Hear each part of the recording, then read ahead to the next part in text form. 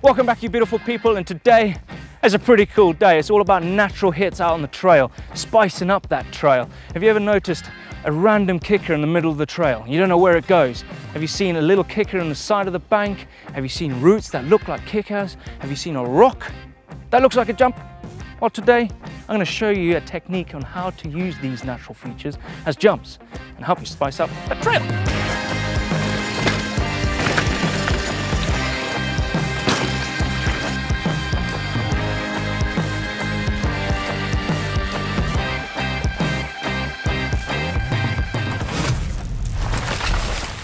All right, before you start doing gaps, you're gonna know how to bunny hop. You need to know the fundamentals. So it's all about that L shape when it comes to the bunny hop. You put your body weight down, you're compressing your bike into the ground, then you're pulling up on the bars and then bringing up your bike with your knees, your hips. You wanna bring up, curling your feet on those pedals to lift that bike off the ground, place it back down.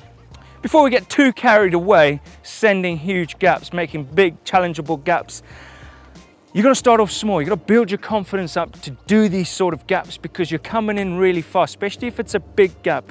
The consequences are quite high. Let's start small. And this one is basically a pre-hop, but it's a gap. You're smoothing out the trail, and a lot of downhill racers do this. They pre-hop. It's all about the bunny hop technique in this, like I've said earlier. You wanna pre-hop this bunny hop, pull the bike up. You wanna clear this gap here, and you're looking for a natural landing. Here is a natural landing on the other side of this rock, this boulder right here, and that's going to smooth out this trail. And as soon as you land, then you use that pumping motion to push your bike down into the ground, forcing it forward, gaining a lot more momentum on the trail. But it all starts on a little gap, just like this one. Right, natural gaps with natural landings. I see this roller right here, but when I'm coming into this section, I'm coming in with a bit of a pace. And I'm transferring up onto this rock slab here, missing out all that gnarly stuff, plus I'm spicing up this little bit of trail by gapping from there to here. Then you move down through here, keeping up high. I'm looking at this rock face right here. Already calculated, when I'm looking ahead, I'm looking at this is a jump. So when I've landed there, I'm gonna roll through and I'm looking at this rock face. This rock face, to me, looks like a kicker. It looks like a jump. So launch, I'm gonna launch from here, and I'm gonna land down there, and then take off into that left-hand corner. Kind of spicing up this little section. But you're just looking for little surfaces like this that look like kickers, which is perfect.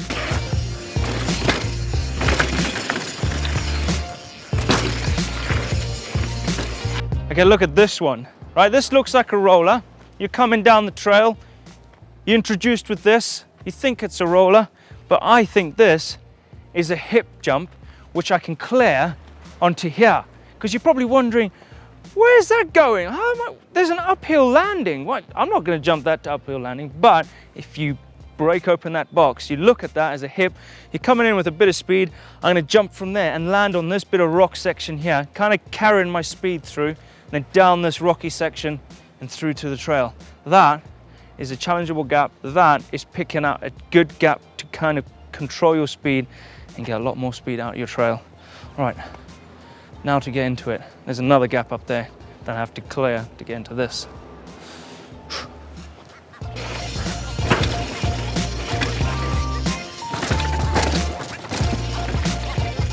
I thought I was going to get a puncture straight coming in.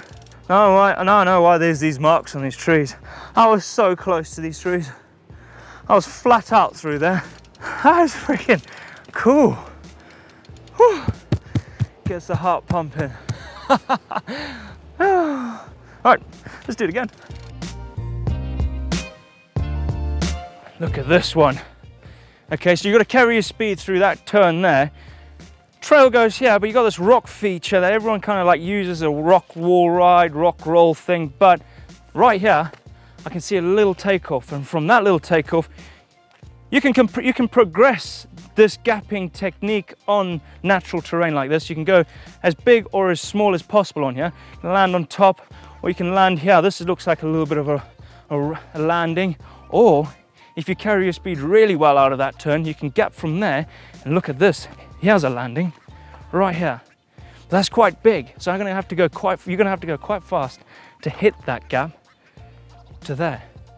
But this is natural, and it's great because you can use anywhere along here as a takeoff, really, to land on top. I think I'm going to come in quite high. I'm going to use this platform here And it's a kind of a transfer hip to the left. You don't really want to go straight because you land in the bushes. So I'm going to hit this, go as big as possible and stay kind of right there. Doesn't matter if you case it, doesn't matter. It's a nice long landing.